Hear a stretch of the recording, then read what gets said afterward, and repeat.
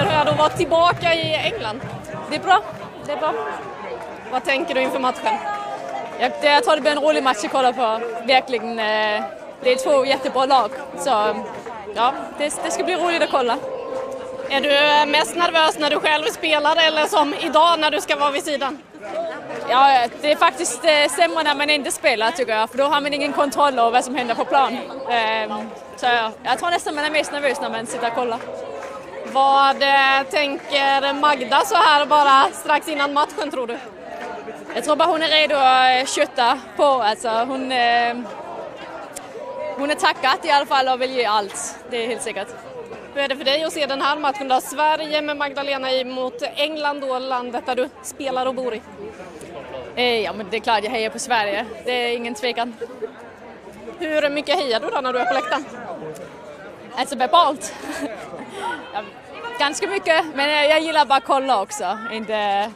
Inte skrika för mycket. Har du någon favoritsång? För det sjungs ju ganska bra här. Har du någon favoritsång? För de sjunger ju ganska bra, de svenska fansen. Ja, de sjunger jättebra. Nej, jag har ingen favoritlåt. De hade någon ABBA-låt förut, men jag tror inte det är någon heja-låt.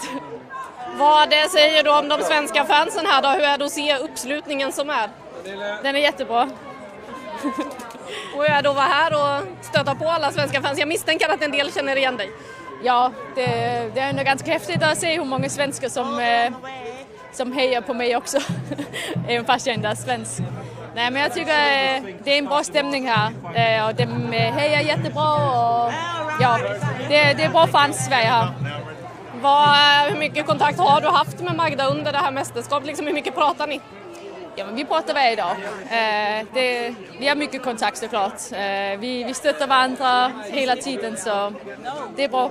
Vad är det sista du säger till henne innan en match? Bara gå ut och njut och köra hårt. Alltså, det som de kan kontrollera det är deras prestationer, det de ger, den inställning de har på planen. De kan inte kontrollera hur resultatet blir, men de kan kontrollera liksom, den inställning de kommer med. Och det är jag säker på att de alla kommer att ge allt de har. Hur lätt är det att gå ut och bara njuta då? Vad sa du? Hur lätt är det att bara gå ut och njuta då? Det är klart det är inte lätt. Det är lätt att säga att man ska gå ut och njuta.